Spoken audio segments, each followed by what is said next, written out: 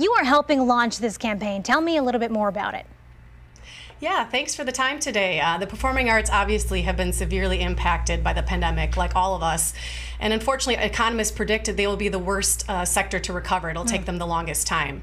So here with UPAF, we're here over 50 years now in Milwaukee, raising money for the arts, particularly the performing arts. We started with 6 cornerstone groups, the names you know, like the Milwaukee Ballet, Milwaukee Symphony Orchestra, Skylight Theater, First Stage, the Rep.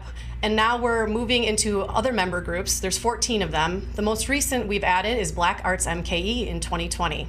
So we support a lot of different organizations through a great fundraising effort. So tell me, how has performing arts played a role in your life particularly? Oh, thanks for the question. Yes, I grew up in Sheboygan, and I was fortunate that my parents did take me to the local theater. I later got involved in school with great teachers and directors to get me engaged in different performing arts. There, I think, I built some confidence, and I formed a sense of unity with kids that were outside my neighborhood and outside my school zones.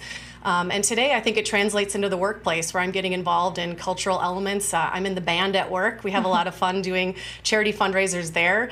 So it's really a cultural thing that I've been fortunate to be engaged in as a kid and continue to in my professional career. Now, I know you mentioned earlier that nationwide, at least the statistics show that the arts might be harder to recover. Now, locally, how are, I'm sure you have an inside understanding of what's going on here locally. How are they doing locally? Yeah, locally it's been very tough. They're in this worst intermission ever. We really want to get out of it, but obviously we have to be cautious as to how. So these performers, they're over 2/3 of our performers at this point are out of work, and it takes a little time for us to figure out how to get back. So we're just waiting for the go-ahead so we can have a great second act. Absolutely. Hopefully we get back soon. Thank you again for joining us this morning.